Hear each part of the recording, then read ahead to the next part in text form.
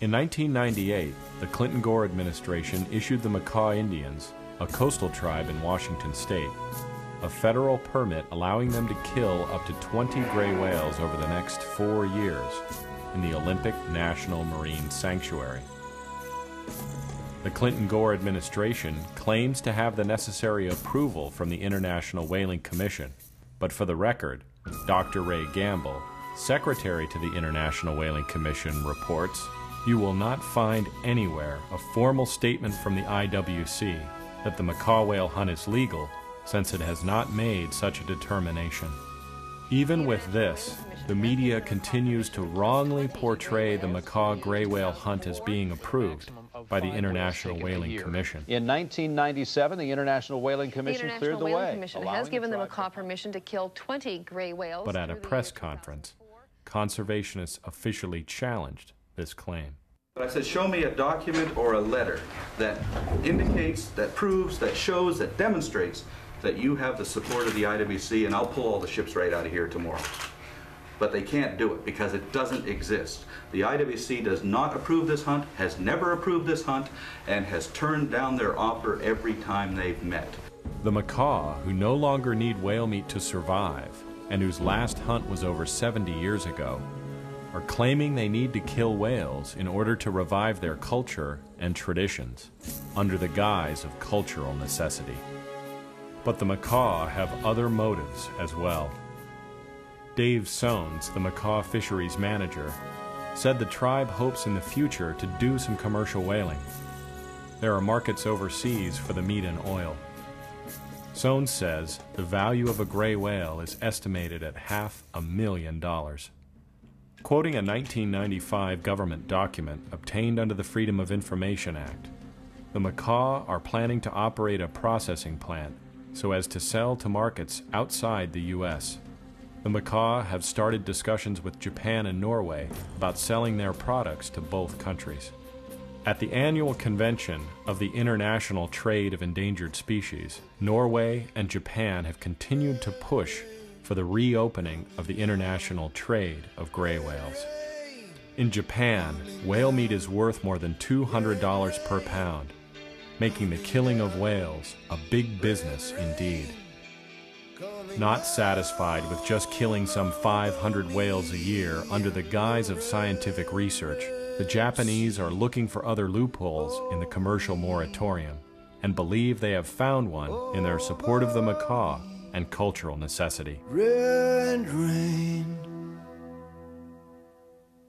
This has prompted concern about the relationship between Japanese whaling interests and the Makah Tribal Council. They are in support of indigenous people because they have indigenous people that are from small whaling communities, and that's their angle. So their angle is, in other words, that they would like to see a tribe in the United States in U.S. waters in a national marine sanctuary take a whale to bolster their take in their country with their Aboriginal people. And of course, we know that Japan wants to take as many whales as they can, wherever they can. So essentially, their support for you has been to increase their whaling worldwide. That's what's been stated, absolutely. Unlike their ancestors, the Makah are utilizing motorized chase boats, 50 caliber guns, and a U.S. Coast Guard escort. Thus far, this illegal gray whale hunt has already cost U.S. taxpayers over $4 million and has sparked an international controversy.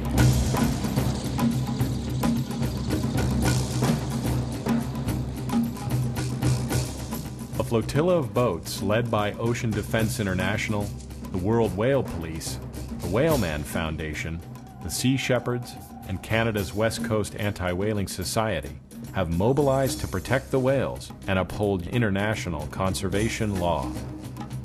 Last year, in an ironic turn of events, 10 of our colleagues who put themselves between whales and 50 caliber guns were arrested for violating the Marine Mammal Protection Act because they had come too close to the very whales the macaw intended to kill. This year, under direct orders from the White House, the U.S. Coast Guard is using excessive force against peaceful protesters. On April 17th, the Coast Guard rammed a World Whale Police boat, injuring a crew member. 3 days later, 24-year-old Erin Abbott was run over by the Coast Guard after she had prevented a whale from being harpooned. Erin was hospitalized with a broken shoulder, 3 cracked ribs, and other injuries. Under the Marine Mammal Protection Act, the maximum penalty for killing a whale is $20,000 with up to a year in prison. Today, Erin Abbott and other protesters who risk their lives to save whales face a penalty of $250,000 and up to 6 years in prison. These are precarious times indeed for whales and peaceful protesters. I was just here to save the whales. 25 years ago, when the first Greenpeace protesters put their bodies between whales and harpoons, they were widely regarded as heroes. Today, protesters are being assaulted, vilified, and treated as criminals by the nation that once was the world's most vehement defender of the whales. Congressman Jack Metcalf filed suit in federal court arguing the U.S. government agencies supporting the Makah whaling efforts are violating U.S. and international statutes. The United States government has got to see that the law be enforced. And let me tell you, this whole thing revolves around enforcement of the respect for the law. And we just have to have that. Once we give up that, we've lost a whole lot in this country. This is not the first time the Clinton-Gore administration has failed to act in stopping the needless slaughter of whales and dolphins. President Clinton has elected not to take economic sanctions against Norway or Japan for their continued, blatant defiance of the commercial moratorium.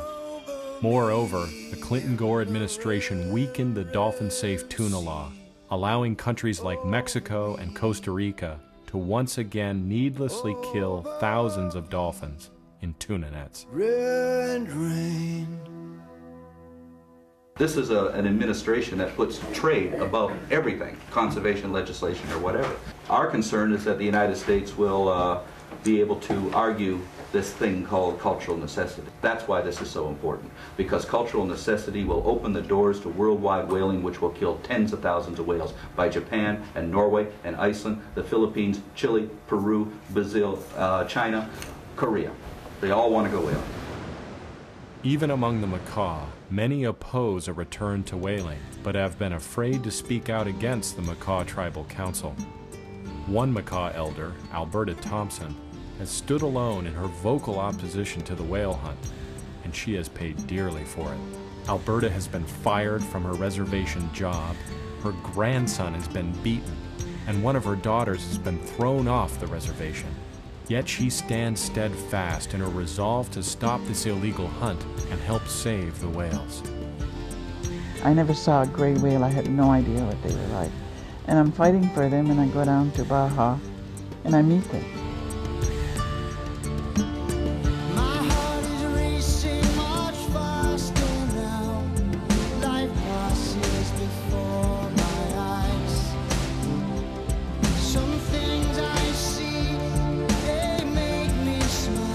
The spirit I received from them was a spirit of trust, that they trusted us.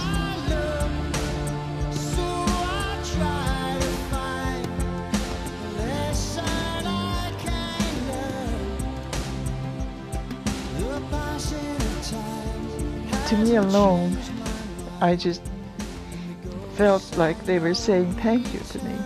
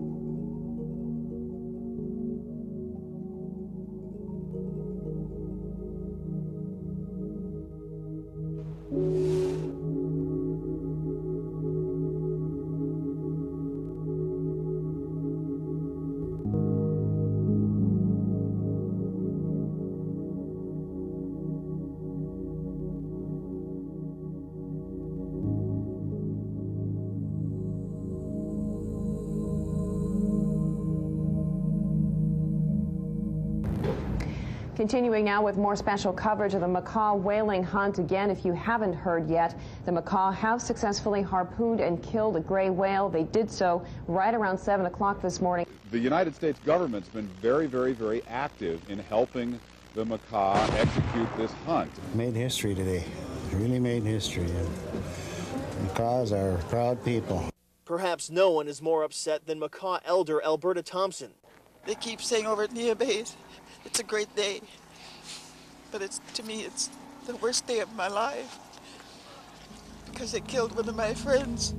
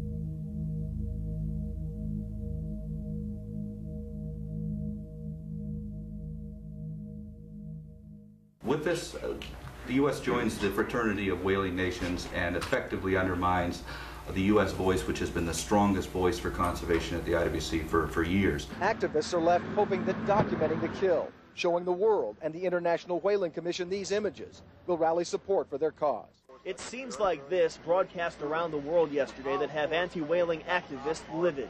Donnie Swan was the man who threw the second and third harpoons. It was like a major adrenaline rush. It's indescribable. I mean, there ain't no words to describe it. Well, you know, 150 years ago, this would have been met with it would have been a solemn and sad occasion that the whale had given its life so that the people could live. Then they had to kill whales for food. Now they're killing them for fun. Some climb on top of the whale and pose for pictures, images that disgust anti-whale activists who see this as a mere trophy hunt, a senseless kill. Hopefully, the member nations of the IWC will vote to censure the United States on this issue. Tribal leaders say they've received more than 30 threatening phone calls just this afternoon. There are people that's calling us murderers. Midday, the day after, and there's not much left of the 30-foot-long gray whale. Most of the meat is now in cold storage and will be parceled out to the tribe later. And the Makah say there may be much more to come.